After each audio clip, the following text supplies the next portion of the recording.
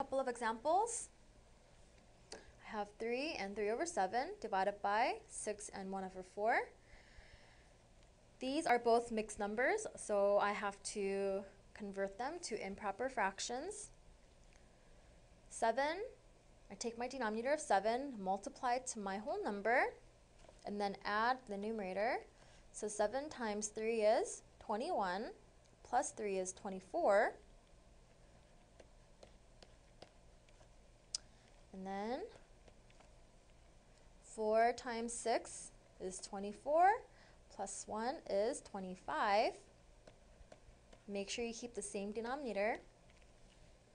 Okay, so now I can go ahead and divide these fractions.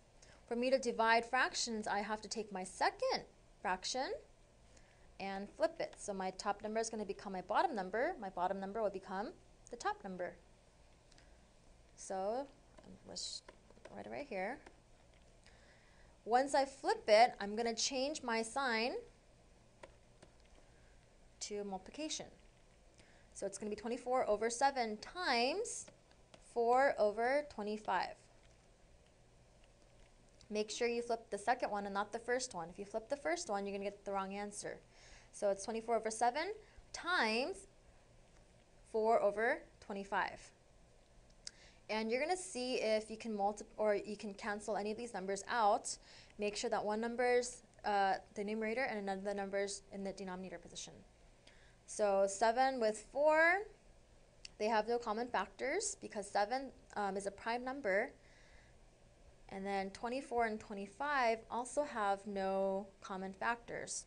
So you're going to have to multiply the top numbers and then multiply the bottom numbers together to get your answer. So 24 times 4. 24 times 4. 4 times 4 is 16, so I put the 1 right here. 6 down there. 4 times 2 is 8. Add the 1. 9. This becomes 96 over, and then 25 times 7.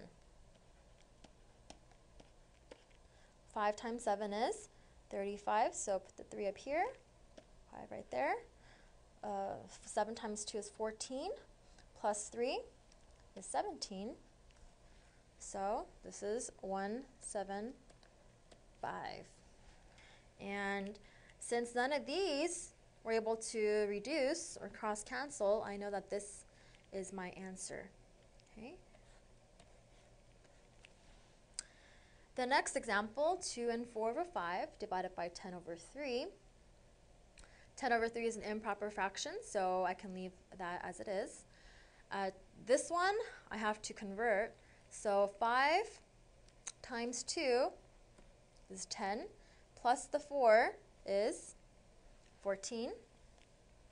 So 14 over 5 divided by 10 over 3. So I'm going to flip the second fraction so that the top number and my bottom number switch positions, and then that changes this division to multiplication.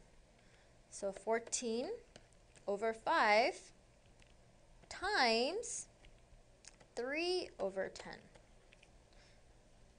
So from here, now that it's a multiplication problem, I can see if any numbers will cross cancel. So 5 and 3 have no common factors because they're both prime numbers. 14 and 10 have a common factor. Before we do that, let me just point out 5 and 10 have a common factor of 5, right?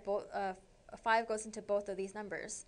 But remember, you can't cancel those out because they're both denominators. So they're both on the bottom. So when you cancel numbers out, you have to make sure that one of them is on the top and another one is on the bottom. Okay. So I can, since 14 is on the top and 10 is on the bottom, I can cross cancel those numbers out. Now, a common factor between 14 and 10 is 2 because they're both even numbers. So I'm going to take both numbers and divide it by that common factor. So since the common factor is 2, I'm going to divide this number by 2, and that's 5. And then take the 14, divide it by 2, and that becomes 7. You have to make sure that you're going to divide by the same factor, okay? And there are no more, so 7 and 5, they have no common factors, so then I can go ahead and multiply them. 7 times 3, 21. 5 times 5 is 25. And that is your answer. Okay? So make sure when you divide fractions, number 1, convert all mixed numbers to improper fractions, and then you're going to switch the second fraction. Okay, switch the top number becomes the bottom number becomes the top number, and then you're going to multiply those fractions together. Okay? So that's it for this lesson. Thank you for watching Educator.com.